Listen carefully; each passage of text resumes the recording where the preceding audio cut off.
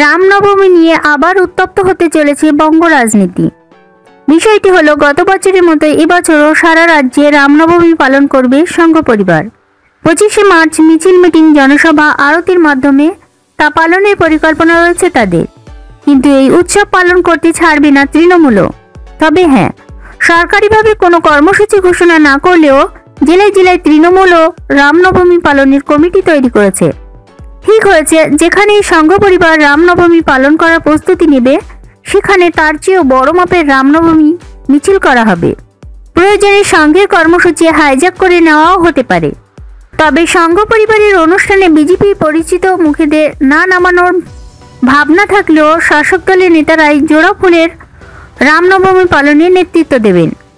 ফলে এই উৎসবকে কেন্দ্র করে বঙ্গ রাজনীতি যে উত্তপ্ত হবেই তার বলার অপেক্ষা রাখে না। এই বিষয়ে বিশ্ব হিন্দু পরিষদের পূর্বাঞ্চলের নেতা শচীন্দ্রনাথ সিংহ বলেন, এবার সারা বাংলায় অন্তত 700টি স্থানে রামনবমীর মিছিল বেরোবে। অস্ত্রশস্ত্র নিয়ে মিছিলে আসতে বারণ করা হয়েছে। তবে যে সংখ্যক মানুষ মিছিলে আসবেন তাতেই বোঝা যাচ্ছে বাংলায় রামরাজ্য আসার সময় হয়েছে। একথা শুনে খাদ্যমন্ত্রী তথা উত্তর 24 পরগনার তৃণমূলের জ্যোতিপ্রিয় মল্লিক পাল্টা বলেন, 25শে মার্চে বোঝা যাবে ময়দানে কারা আছে। রাম আমাদেরও হৃদয়ে রয়েছেন। বিজেপিকে 1 ইঞ্চি জমিও ছাড়ব না। বাংলার রাম আমাদের দখলেই থাকবেন।